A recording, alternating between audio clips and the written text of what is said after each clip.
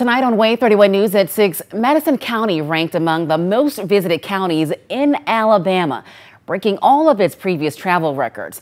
The 2023 Alabama Tourism Impact reported Madison County saw a whopping $2.4 billion from travel-related expenses.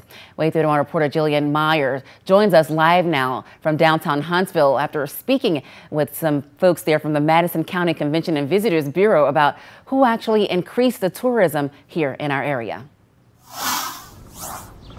Nicole, the Visitor Center says this increase in tourism has impacted everyone in Madison County. They say as more people visit, businesses, hotels, and restaurants continue to profit. And as more people spend money here, we as residents will in turn pay less on our taxes.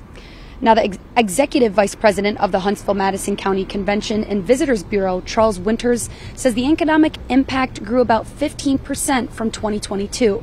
Now, the tourism impact report estimated 2.8 million visitors stayed overnight in hotels, prompting people to spend more money in local businesses. Now, Winters says tourism has saved every household in Madison County more than $1,300 in additional taxes.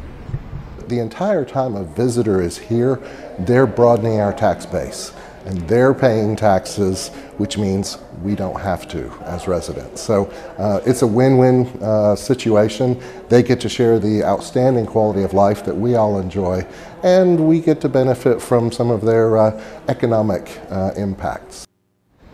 As the city continues to grow, Winters says the opportunities continue to expand. The Tourism Impact Report estimates tourism in Madison County brought more than 23,000 jobs, 5% more jobs than last year.